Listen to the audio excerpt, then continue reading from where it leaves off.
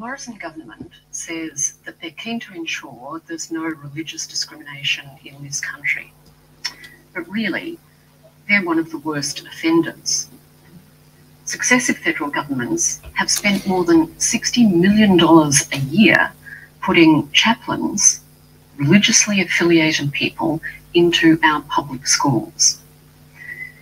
And this funding is only available to the religiously affiliated, even though the work required has nothing to do with religion. It's basically youth work, and yet youth workers, properly trained and experienced youth workers, are not even allowed to apply for these jobs.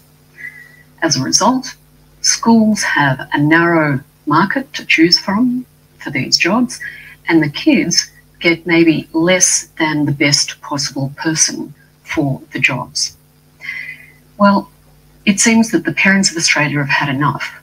I'm really pleased to see that a group of parents have taken matters into their own hands, and they've launched a new petition on change.org calling for the next federal government to stop this overtly discriminatory program, this National Schools Chaplaincy program, and to make this funding available to professionally trained and experienced youth workers, to fund youth workers, not faith workers, in our public schools.